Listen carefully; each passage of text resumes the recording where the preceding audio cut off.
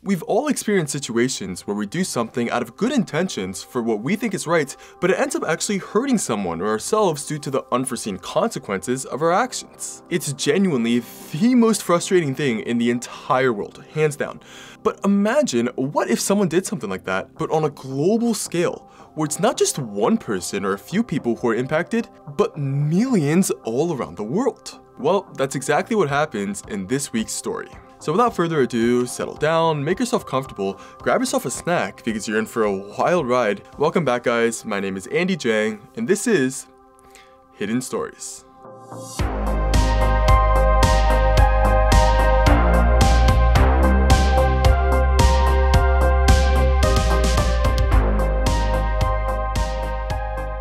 In February 2000, a young Filipino student at the AMA Computer College in the Philippines named Onel de Guzman was in his final year of college. But before he and all the other students in his class could graduate, they had to finish a thesis, an extremely long and detailed research paper on a topic related to the student's field of study. For Onel de Guzman, this field was obviously computer science, and he immediately had an idea just right off the bat for what he wanted his to be about, an idea that for him, he was particularly passionate about. For context, back then the internet was still this relatively new thing. It was not entirely as mainstream as it is today. But because it was so new back then, a lot of countries would actually charge by the hour for internet use, for people to actually just use the internet, something we take for granted. In the Philippines, internet access could cost up to $3 an hour, which was an extremely unfair price considering that the average weekly income for people in the country was less than $20. And since Onel de Guzman was on the poor end of the spectrum where he had difficulty even affording internet access to just complete his studies, he had always felt that the internet was almost like a human right. It should be completely and utterly free for everyone, which back then was actually a view that was seen as very, very controversial. But still, deep down, he felt this view was 100% right, and as such, he decided to title his thesis Email Password Sender Trojan, which outlined a plan for a software that he had written that could actually scrape passwords. It could steal passwords from people who had paid for internet access and then give it to people who hadn't paid, who could not afford internet access. In his eyes, he did not view this as stealing though. He argued that the person who had the password and had paid for the password would be receiving no less of a service if they actually shared that password with someone who could not afford it. In his thesis, he stated that his software would, quote, be helpful to a lot of people, especially internet users, to get passwords. We spent a lot of money to pay for internet accounts for only using a couple of hours. So this program is the main solution. Use it to steal and retrieve internet accounts from a victim's computer. But once he had submitted this thesis, to his shock, it was unanimously rejected by the board of the AMA Computer College. The dean of his school was particularly furious, stating, "This is illegal. We do not produce burglars." And as a result of this decision, Onel de Guzman, who had failed the thesis assignment, would not be allowed to graduate with the other members of his class, which understandably made him extremely frustrated and upset. He felt that his teachers were being extremely close-minded and unfair, and decided he was going to prove them wrong. He was going to show them once and for all that his thesis did work, that it could be done. But little could he ever have imagined what was going to happen next. Over the next few months, he refined his software, making it even more practical, and he began to actually test it out. He wanted to know whether people would actually click on the virus links that he would send them. He began to experiment with strangers in online chat rooms located in the Philippines capital of Manila. He would just strike up casual conversations before sending people the internet password scraping infected file disguised as a photo of himself. It actually worked out really well. He was able to get people's passwords without any of them even noticing. But even though he had already proved that his thesis was viable and he himself no longer had to worry about affording internet access because he had all of these mountains of passwords, like any other motivated young kid, hackers especially, he wanted to just see how far he could push the limits, just how far his virus could go. Although by that point, he had only been individually targeting people one by one in the Philippines area to send this virus to, he might have wanted to maybe expand the service globally to help not only him, but everyone, everywhere where people couldn't afford these internet passwords, get free internet access. As such, he began further revising and building upon the original code, making two big changes. The first change was that he reprogrammed the virus so that once it had actually successfully infected a victim's computer, it would send a copy of itself to every single person in that victim's email address book. By doing so, he created what's known as a worm virus, a self-spreading virus with no off switch that could rapidly disseminate across a population. In theory, once it was actually out there into the web, Unintended would have no control over where it ended up. His second big change was inspired by a need to create a much better way to entice people to click on the infected virus file. After all, random strangers online are probably not too likely to click on some random photo of a person's face. As such, Unintended came up with an absolutely genius idea, a tactic that was not only universally applicable and globally applicable, but was nearly irresistible, impossible to resist. You see, he sent his infected file in an email titled, "I love you," with the message, "Kindly check the attached love letter coming from me." In Unintended's mind, he figured that a lot of people were extremely lonely and wanted a boyfriend or girlfriend or significant other. So if he called it this, they would kind of have to click on it. They couldn't not click on it. But instead of including the love letter that he had promised in that file, he had included his password scraping, self-replicating Trojan virus, which was disguised as a text file. Now, although this idea had been formed and was very complete, he still had no idea whether it would actually work.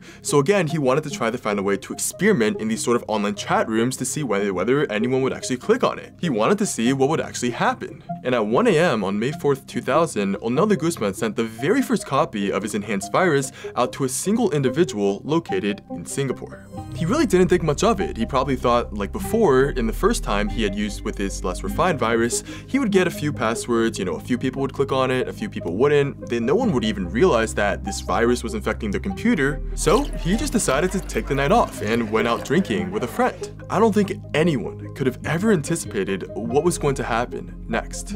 Around a day later, his mom casually mentioned to him that police were hunting a hacker in Manila, Philippines. Turns out some global dilemma involving some sort of virus had sparked while he was sleeping off his hangover the previous night. And in just one day, it had already infected millions of people around the world and had already costed over $2 billion in damages. Apparently, the investigators had traced the email that the scraped passwords were being sent to an area very nearby to where Unintended and his mom were living. And since his mom knew that he would occasionally dabble in viruses and hacking, she just wanted to casually check to make sure it wasn't him.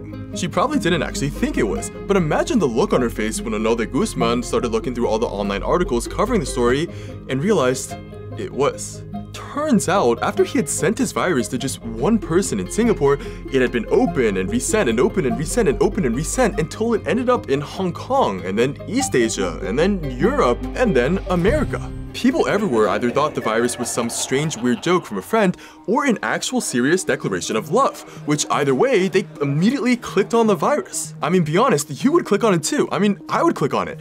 As a result, since everyone was just clicking on it and was just curious to see what this file was about, it started spreading at an insane rate. In fact, the speed of this virus spread was just entirely unprecedented, unlike anything anyone had ever seen before. To give you context, at the time, a virus named Melissa had just appeared around a year ago and was considered the fastest spreading virus ever. Melissa generated 200 copies of the virus in its first day. The I Love You virus managed to infect 1,200 people in just the first 3 hours, and millions of people after a day.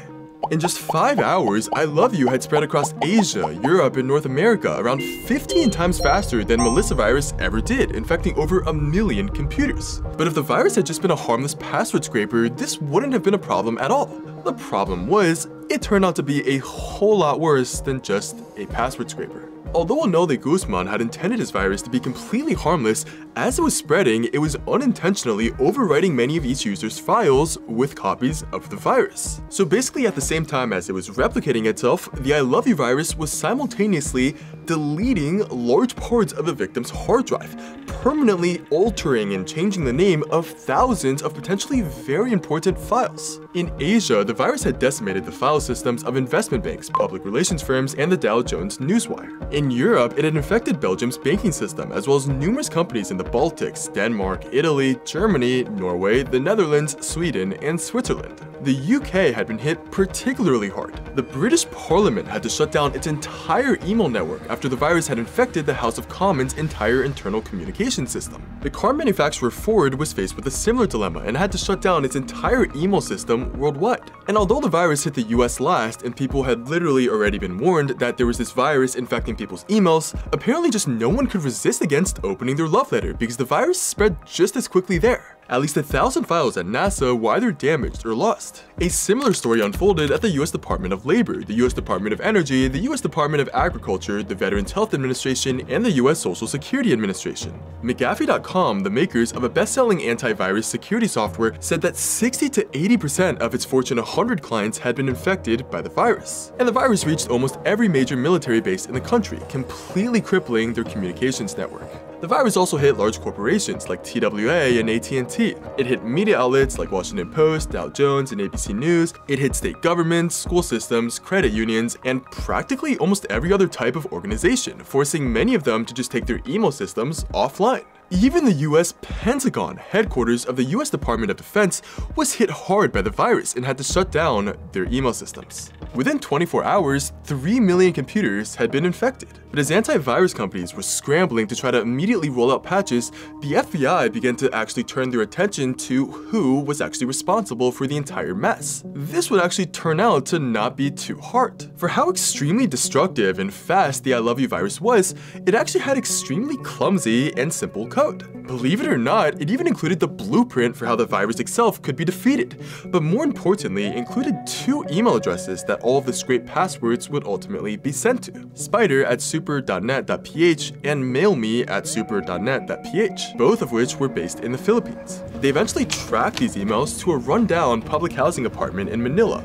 Onel de Guzman's apartment. But when police came to search and raid it, they only found a couple of computer diskettes, telephones, and accessories, not an actual tangible computer itself that could, without a doubt, prove that there was a virus on it and that Onel de Guzman was responsible. Even worse for the police, Onel de Guzman himself was nowhere to be found. So they just arrested his roommate, a guy named Reynel Ramones, who was actually dating Onel de Guzman's sister, Irene. It actually seemed very unlikely that this guy was actually responsible, since he had 0 programming background, but they had no one else, so they had to get someone. The police would release him just a day later because of insufficient evidence. Turns out, what had happened was, after his mom had told him about the police investigation in his hometown, Onel de Guzman, to his incredible shock and horror, realized this was his virus. Somehow, his virus had gone from being sent to a single person to this global monster. As such, he began panicking and he immediately took his laptop and went into hiding. But when police couldn't find him, that immediately made them even more suspicious, and he immediately became their #1 suspect. They were made even more certain that Onel de Guzman was their guy by the fact that the administrators at the AMA Computer College had realized just how similar Onel de Guzman's rejected thesis proposal was to the ILOVEYOU virus and had contacted investigators about it.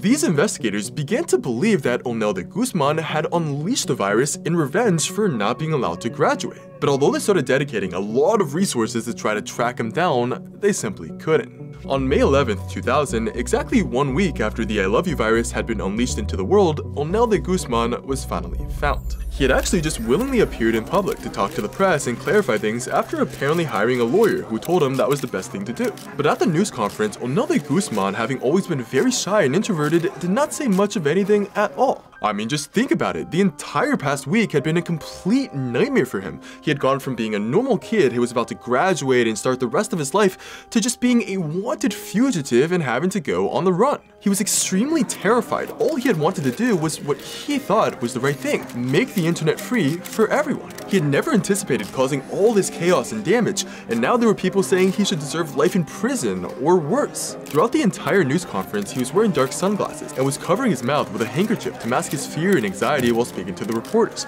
But still, his most common answer to questions was simply no comment. And his only real answer was when someone asked him whether he might have been responsible for the virus, which he replied, "It is possible." But after just 30 minutes and little progress having been made, his lawyer called the news conference to an end, explaining that his client had a weak heart and that his head was aching. His lawyer also said, quote, "He is not really aware that the act imputed to him was done by him. He did not even know that the actions on his part would really come to the results which have been reported." Shortly after the conference, Onel de Guzman was summoned by police and investigators for questioning. Turns out they actually couldn't even arrest him, because back then the Philippines actually had no specific laws that prohibited the spread of computer viruses. And since Onel de Guzman had taken his computer from his apartment, investigators and police officers actually had 0 hard evidence linking him to the actual crime. There was nothing they could do but just take him to court and hope for the best. As the trial went on, despite a lot of people rooting for Onel de Guzman to be convicted and hoping he would be punished for his actions, for many other people around the world, the poor working class especially, he was a hero. For his fellow students at AMA Computer College, he was an absolute legend. Can you imagine? They were able to penetrate the Pentagon, one student said. Another said, "This has made us proud. We didn't imagine that an AMA student would be able to do that." But in the end, the Philippine Department of Justice found that the charges brought upon by the prosecutors were not sufficiently backed up with evidence. And there was also no law to even charge Onel de Guzman under. As such, the investigators dismissed all their charges and he was allowed to go as a free man. Throughout the entire trial, he had only confessed that he had been the one to write the code for the virus, but not the one who had actually sent it out and started its spread. But despite his victory, life after the trial was tough for Onel de Guzman. For months after the events unfolded, he couldn't even sit at a computer without experiencing severe anxiety. For someone as quiet and reserved as he was, the international media coverage and everyone recognizing him everywhere he went, even after the trial, made life almost like a living hell for him. He was incredibly scared and traumatized by it, and some of this trauma lasts even now to this day.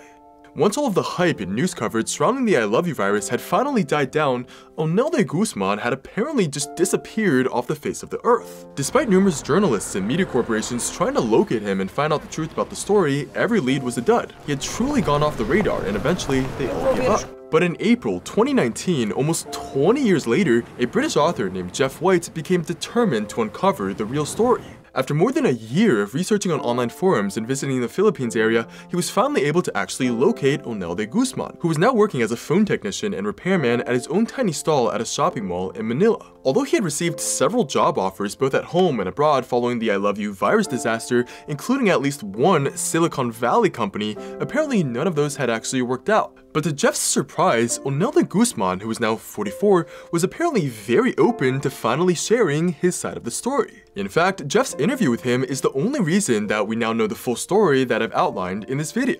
Onel de Guzman admitted for the first time ever that he and him alone had been the one to unleash the I Love You virus into the world. He said he never intended for it to have spread globally and that he regrets even writing the virus, as well as the damage his code has caused to both others and himself. When asked about the I Love You idea and the title for his emails, Onel de Guzman said, quote, "I figured out that many people want a boyfriend. They want each other and they want love, so I called it that." As Jeff White puts it, his attack succeeded and became a global menace because he hit upon the one thing sought by everyone on the planet: love. Even today, the I Love You virus remains one of the most damaging, rapidly spreading, and farthest reaching viruses of all time. Over 50 million computers were infected in total, up to 10% of all internet and connected computers around the world at the time. And in the end, more than $10 billion in total were needed to remove the virus everywhere and repair everything. All because we humans are apparently a lot more lonely than we think we are. With that being said, I hope you found this week's story interesting. If you're new here, my name is Andy Jiang and I tell very bizarre true stories that are often completely unreal. I personally guarantee you that every single story I cover from here on out will be just as fascinating as this week's. So stick with me. I'll see you guys soon.